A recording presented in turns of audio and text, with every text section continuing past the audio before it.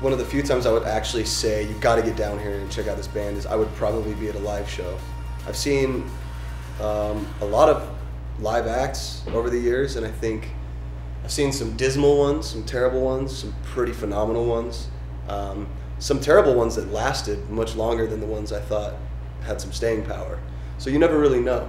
You know, there's so many factors that go into play, I guess, of a band like continuing on. There's got to be so many things that happen, but yeah, you got to have a great live show. You've got to have a message. You got to be saying something that's worthwhile that someone's interested in. Can't just be all about, you know, yourself. But at that same point, you have to have something relevant or relative to something someone else is going through, which is easier said than done because you don't know what someone else is going through until you've shared your experience and maybe somebody else shares the same experience.